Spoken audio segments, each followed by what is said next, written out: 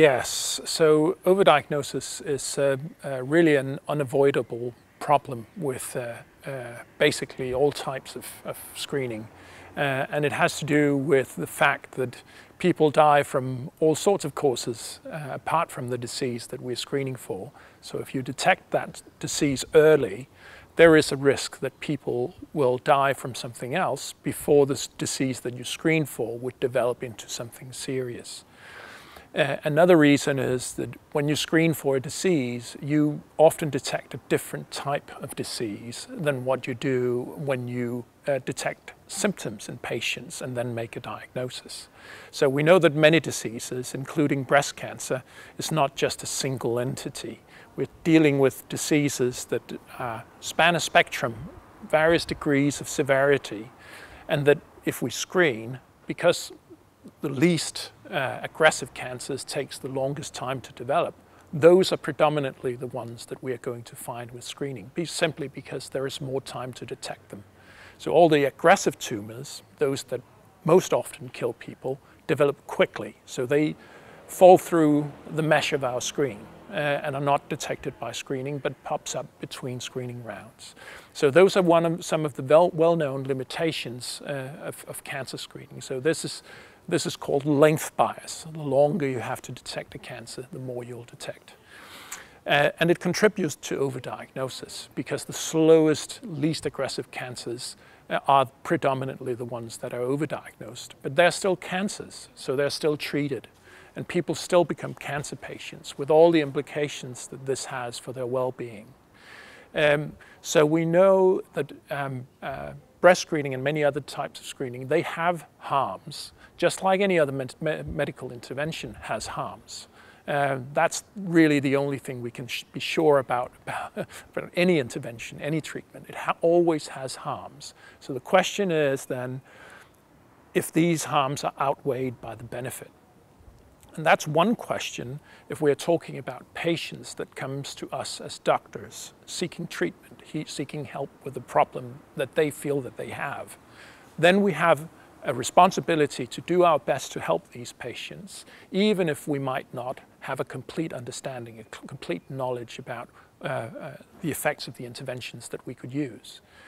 But if as a society we choose to go out and offer a screening program to a healthy population, there's a completely different obligation on us to know what we are doing for sure. So we have been worrying about new recommendations to expand breast cancer screening for age groups where the evidence is really uncertain. There's uncertainty about the effects of breast screening for all age groups, but they're particularly large for women in their 40s and for women over 70 years of age. That's why we haven't screened those age groups for many decades in many countries. But recently, new recommendations came out from the US Preventive Services Task Force recommending breast screening for women in their 40s. And we were worried about that because really the foundations for that recommendation were different from what we're used to see from the US Preventive Services Task Force. They have usually been a flagship for evidence-based medicine methods and has been a really trusted organization. But in this particular instance, rather than trusting the evidence that we do have for randomized trials, in which we've known about for years, they have chosen to do model calculations and base their recommendations on those. And that's really deviating from some of the fundamental principles of evidence-based medicine. And we find that worrying because if you base your recommendation on models, you're more likely to make mistakes. All models are based on assumptions, not knowledge. It's like the weather forecast, and models cannot always be trusted. So that's a worry.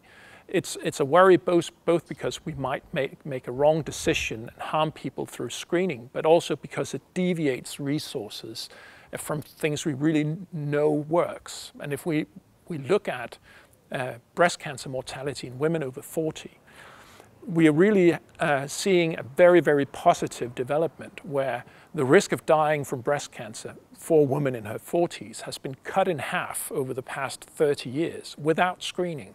So we've become much better at treating women, young women with breast cancer, which of course is an incredible success story that we should really be proud of as a profession, and we should praise the oncologists who are responsible for this very positive development.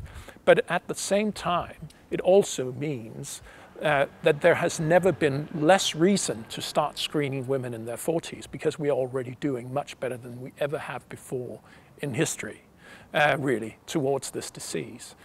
So there is no crisis of breast cancer in women in their 40s. We're doing very well.